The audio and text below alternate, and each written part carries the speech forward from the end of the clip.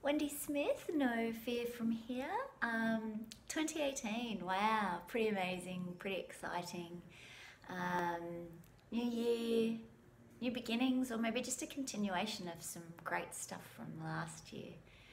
I've just started off quite nicely. I've got some lovely January goals and I've just done yoga this morning, so I'm feeling very relaxed. And it made me start thinking about the word busy and how often we all say we're busy.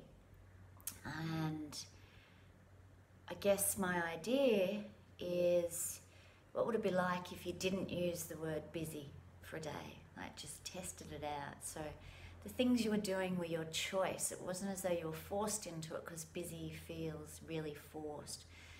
What if we changed our language, reframed it, had a different perspective?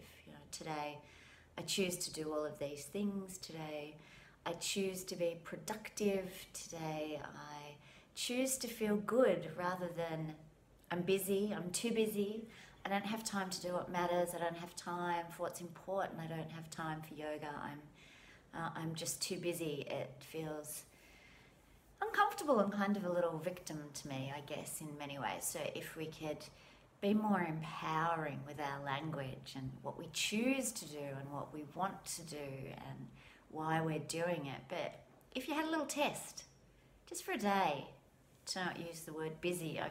I've been experimenting with this for probably about 6 months now, and it seems a bit strange, but I actually feel a bit less busy. And at work, my manager does this fantastic thing where she also chooses not to use the word busy. So we often talk about lots on, good things happening, and it just feels so much better than busy. Lots on, good things happening. It just feels like a more in charge, my choice. I'm taking control, it feels like, of what's happening in my life.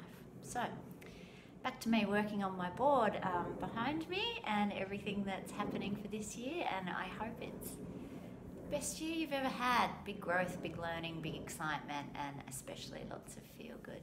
I'll talk to you soon. Bye.